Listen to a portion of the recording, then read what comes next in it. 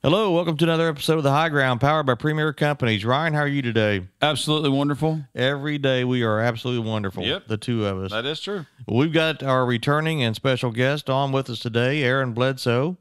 But before we get him going again with the grain markets, we've got the question of the day to get through, Aaron. And sounds good. Are you ready for this one? Yeah. What is on your bucket list that you can get accomplished probably in the next 10 years or so? It's always been at the top of my bucket list to go to New Zealand on a red stag hunt. So I think I might be able to pull that off in the next 10 years. I'm hoping. Wow. I'm hoping so. Interesting. Of course, I'm going to take my wife and daughter. So, I mean, you shot every Bambi in North America, and now you've got to go move on to another continent. I wish I could say that. No, I haven't shot every Bambi. And I mean, but a red stag. Red stag, yeah. This isn't some mythical creature or something, is it? No, they call it the king's deer. It came from England and like Europe. So, yep, kind of like the American elk, just a little different. Okay. Boy, a guy gets his own facility, and all of a sudden he's killing the king stuff. You know, you see how it is. Yes, the commoners. Wow, the commoners can chase whitetail, but I'm going after the king's deer. Wow. So yeah, Ryan. Yeah, I know. Oh, so you want my mirror mortal yes. bucket list item? So no, it's sort of down the same path. I would love to own another bass boat, and I would love to go fish Lake Fork and Gunnersville, and I would love to just go bass fish all of those big lakes that that you see the tournaments held on, and where they come in at these huge limits, and people say, "Oh, you go on the right day, you'll get sick of catching 7-pound bass." And I'd love to try that sometime. So I don't know that I can knock it off within the next decade, but we'll see. But I'd love to go fish a lot of those just famous bodies of water. Just have the power poles on the back, and just flip into lily pads and just go. Well, I think I just broke off an 8-pounder. No, that was a 10. And know that people would need to believe that. They don't believe that in the end. So they are here, but I think that's one thing I'd love to do. And if Travis and EJ and Carla want to go and be a part of it too, that'd be fine as well. But for sure, I'd love to do that. That'd be cool. That would be neat. And you're going to take your family on a red stag hunt, Aaron, is that right? Well, I want to take him with me. My wife probably won't go hunting with me. That's the consolation. You get the nice lodge. She's not going to care. Yeah, exactly. Now, my daughter, she's got a taste for it. She wants to see things hit the dirt, so she might traipse around. That's with me, funny. Yeah. We're going to find out what kind of the diversity of our listeners after that comment. Yeah, we'll see the comment section. See the comment section light up now. All those non-ag people that we're reaching out to. Yeah, what are we saying? Yeah. What did he say? Probably ought to cut that part out, maybe. Well, you're right up there with our most, or should be edited guests. Yes. After the last time you were on. You've noticed it's been quite a gap since the last time you were on here after your last performance. So, oh, my God. Yeah. Angry beavers. I still want to know if they saw an uptick in that. I think they did. I'd rather not revisit it. Sal, what are you going to do on your bucket list? You know, this is probably backhoe bucket, I'm guessing, right? It's something to do with that. I was thinking about this question, and I've always wanted to go to Israel, but that doesn't seem very practical. Probably not in the near term anyway. But I was down at Jacoby's for their open house, and they have a new Kubota excavator that is kind of a mid-size and probably weighs about 18,000, 19,000 pounds, and that is beautiful. I would love to own one of them. And drive it to Israel? Were those unrelated? Those were unrelated. Oh, okay. I might build a wall. I don't know. I could, but that is a beautiful machine, and I think that would be. My wife has already said I can get a new dump truck. My old dump truck is pretty rough. I'm the only one that can drive it at this point. Unbelievable. And but and she fixes you breakfast every morning. She didn't this morning. She's got the flu again, I think. She's pretty puny. So you gave her a pass then? You're going to send love anyway, though, right? I told her it was awful lonely by myself this morning up in the dark, moving around the house. I didn't get my oats. Oh, but no, I could see myself in that new excavator. Man, that'd be nice. Brand new. That new equipment smell. Man, well, you love it though, don't you? You could take it. Yeah. Do what? I mean, you could take the excavator to Israel to help clean up when that starts. I mean, yeah. I think I'd want some pretty thick glass in that excavator. Those people are. They're pretty rougher. They're upset about a lot of stuff. That's been going on. Washington County. That's been going on for a while. A while. Yeah. That's not about just a little over 2,000 years probably. That's that's a statement. Yeah, wow. I hope they caught the look on my face when you said that. Boy, well, that's one way to put it. Yeah, it sure has. Okay. All right, Aaron, that's not what we brought you on here to talk about. So tell us a little bit about the levels of corn and soybean markets. Where are they today? And we can timestamp this as the very first day of March after the second last day of February in 2024. Bonus day. Yep. Today, nearby corn, everyone's pretty well trading the May futures now because we are into the first part of March. Everyone's made that roll. Corn's trading around that 425 mark. Beans would be trading around 1145 for the nearby futures. You start talking new crop, which is what I'm more looking at. Old crop's kind of a sad story. New crop, there's still opportunities there. We're at the 459 mark for D's corn and 1133 for November beans. So go ahead, Aaron. Oh, I was just going to say that's the beginning of this month, March 1st. March is a big month. We've got the normal USDA report coming up, and then we'll have the prospective planning report at the end of this month, and that'll be a big one. And this may just be too simplistic, a supply and demand question, but how did we get in this situation? How did we get here? I mean, if we rolled the clock back 6 or 7 months, I mean, this is not where we thought we'd be, but how did we get here? Yeah, so we kind of, I guess to roll back the clock a little bit, we got to where we were with really high prices and good production for the U.S. I mean, especially the Corn Belt side, there were those areas that struggled out west with drought. I mean, it has been bad for some people. We have been very blessed in our area where we've been able to last several years have good production and some historically extremely good prices. I mean, we just don't typically see corn $6, $7, $8. I mean, though that is rare territory. $15, $16 beans, that's very rare too. So to turn the clock back to those times, we were kind of playing off of a lot of geopolitical events. Russia invading Ukraine, that's been 2 years now. So that was a big deal. That initially sent the market into a frenzy. Even before then, though, South America was having some difficult crops down there. And, we came out of COVID, everybody started rolling. China's economy kept on ticking and really rolling. So they needed beans when South America was having a struggle. Everything kind of lined up for U.S. to see some really good prices. Now we get to, in the last couple of months, we've been saying for a while, high prices fix high prices, low prices fix low prices. High prices finally fixed it. The U.S. had a great yield on corn. We had quite a few acres on corn.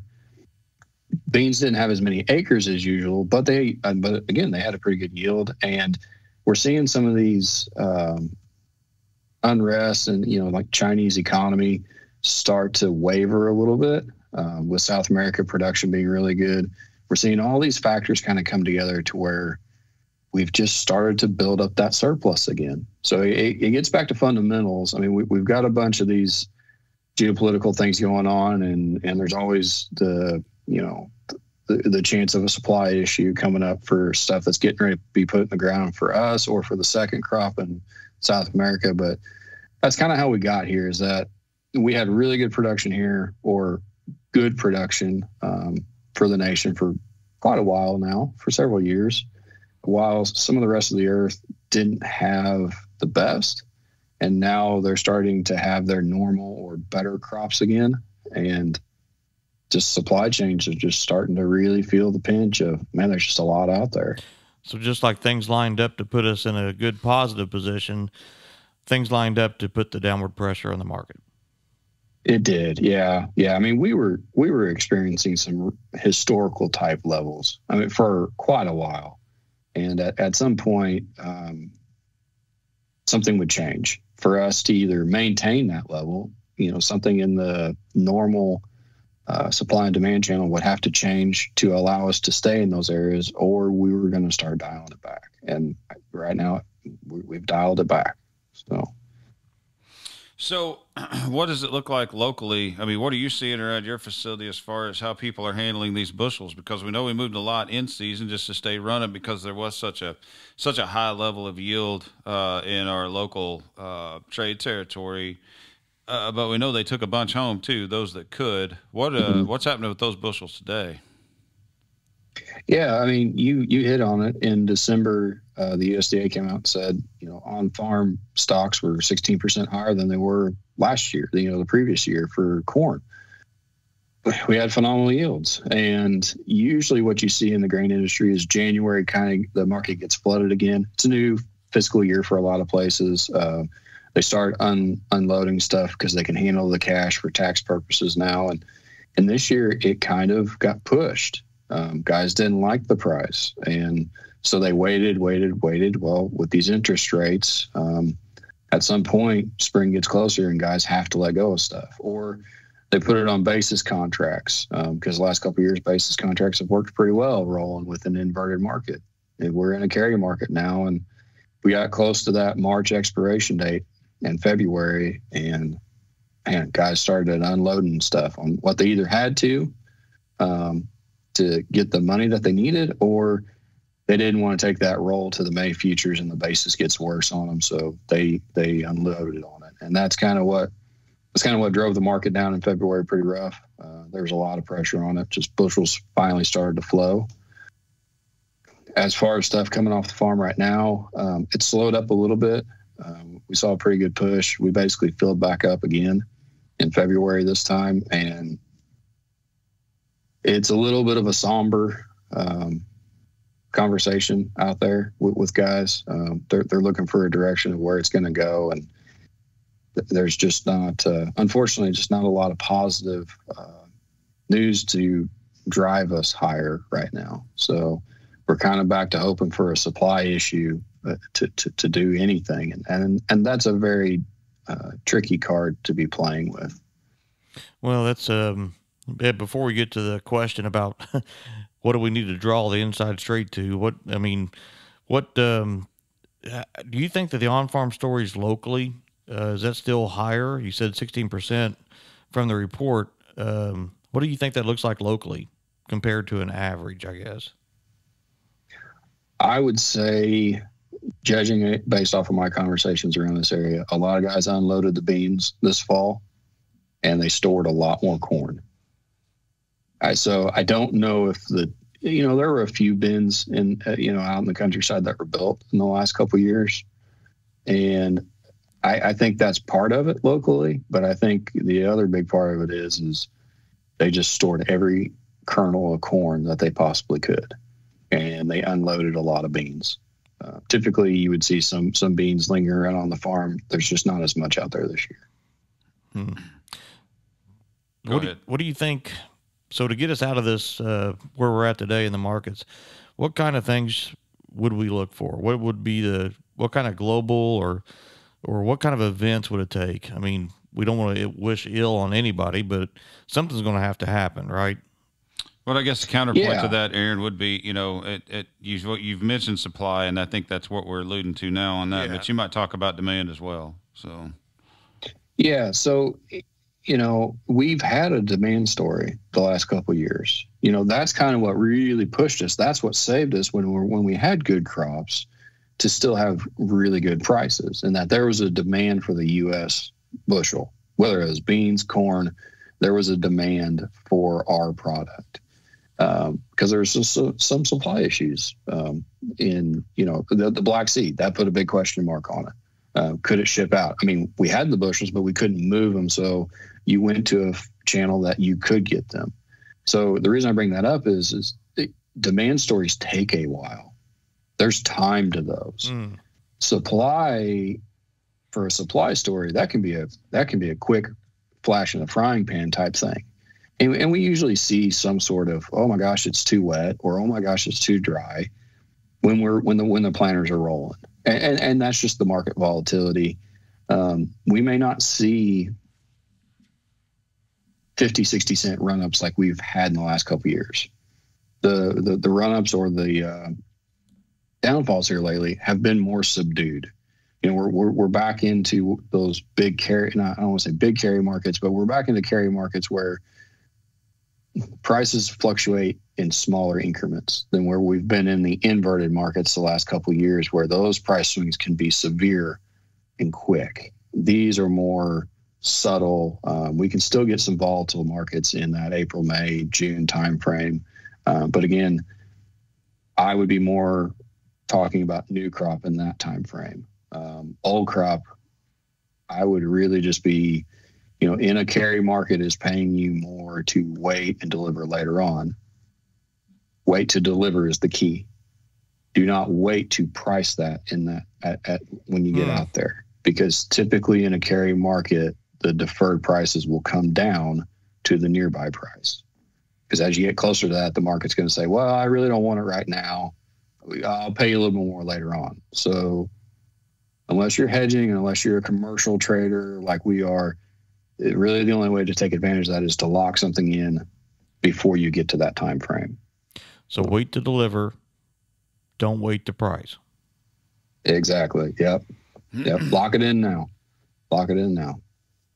Good advice. Hey, what's the status of, it seems like we've had a lot of rain. It's not overly wet because we know we're running ammonia and doing a lot of things that seems early. What's your river status currently in outbound for your bushels? You don't see hiccups right now, or you do? Or no, I don't see any hiccups. That's what's kind of putting a lot of pressure on this too. Is everything's just kind of running.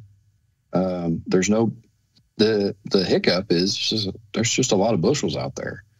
It's not that we can't get it out, we can't move it. We can. It just don't need it as much. The demand. So yeah, the demand side. I mean, there's a lot of question marks here, and I could go way down in the weeds and talk about the ag outlook for them and all that. And I have notes on that, but speaking of demand, like corn exports, they're saying they're up 440 million, projected to be up 440 million to 2.1 billion bushels. That's a lot, but cheaper prices help exports be more advantageous. Guys look at us and like, well, the price per bushel is down. Maybe we can buy some there instead of somewhere else because we've driven the price down. So, but at the end of the day, what this old crop looks like is that we're talking about a 14.9% ending stock use to rate, stocks to use rate. The previous crop we were at 9.9. Corn, anytime we get above 10, we're pretty comfortable. I mean, we're getting up there now.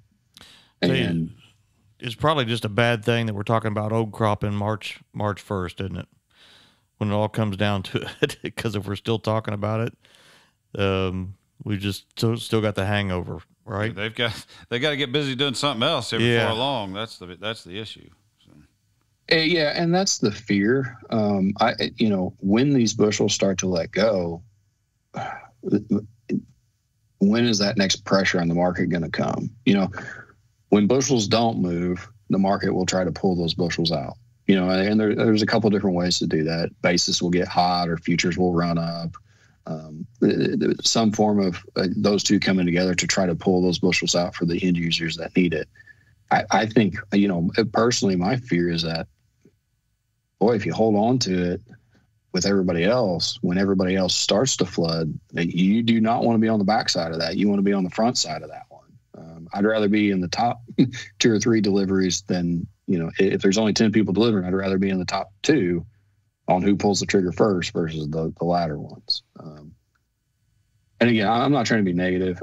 I like new crop. I think it's still a tough story to talk about because they are subdued prices. But for our guys that subscribe to us on the Bushel app and through text messages and things like that, and that look for local market knowledge, I'm going to put a video together for some break-even prices. I had Mark Steiner, one of our account managers, help me get some just ballpark numbers for fertilize, chem, seed, kind of put it together and see what that picture looks like now. How many bushels is it going to take you to come out okay on this?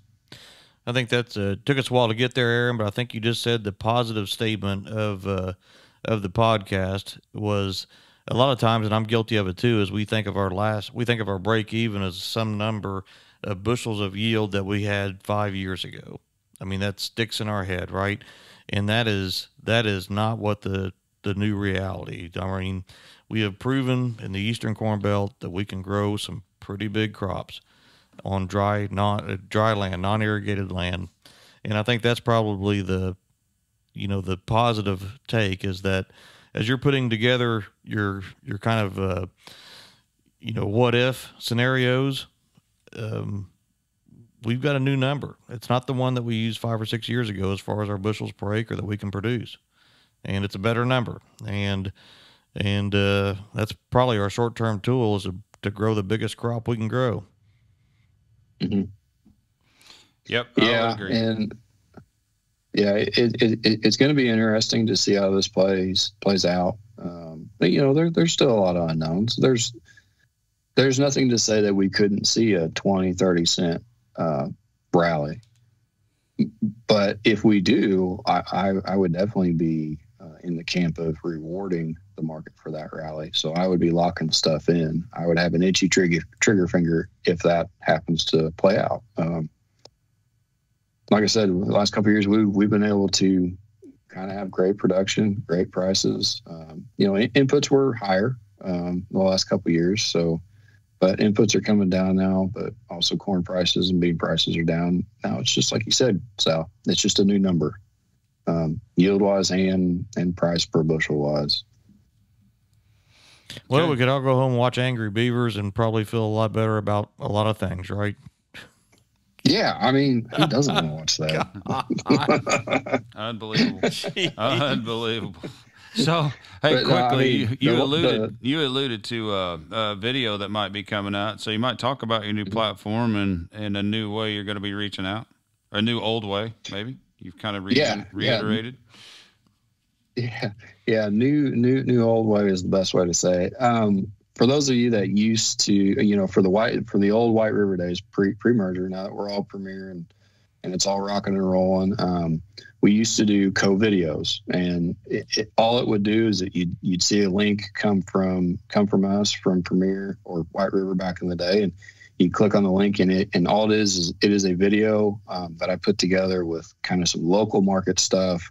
I will talk about larger picture things like national news, USDA reports, how trade flows kind of work or could play in our favor or against us. But yeah, all you got to do is get a hold of Jason or I or anybody and get signed up to receive our prices or just facility updates. And like I said, it's local market news. It's nothing earth shattering, but it is something different than what this podcast is. These are, when you listen to our podcast, at least when I'm on, it's bigger, broader type stuff. This is a little bit more honed in, closer to home, and some marketing tips or some watch outs for our local customers. Good. And for our listeners, you always put those in the comments or email crops@premierag.com anytime with any questions, and we'll get it to the right person for the answers. For sure. You got anything else, Aaron? The last little bit would just be, we've alluded to it. Now is the time for discipline. I mean, we've not talked about being disciplined, but now is the time to be disciplined, get those targets working. So this is definitely taking a step back into the carry markets and not as fun times marketing. You have to be proactive in these types of markets. So let's just be disciplined and get some targets working. All right. Okay. Well, that wraps us up. So Thanks, Aaron. Thanks, Aaron. That's another episode of The High Ground, powered by Premier Companies. And if you would, like and subscribe, make comments in the right sections, and we'll get back with you if you have any questions. Absolutely. Thank you. Thank you.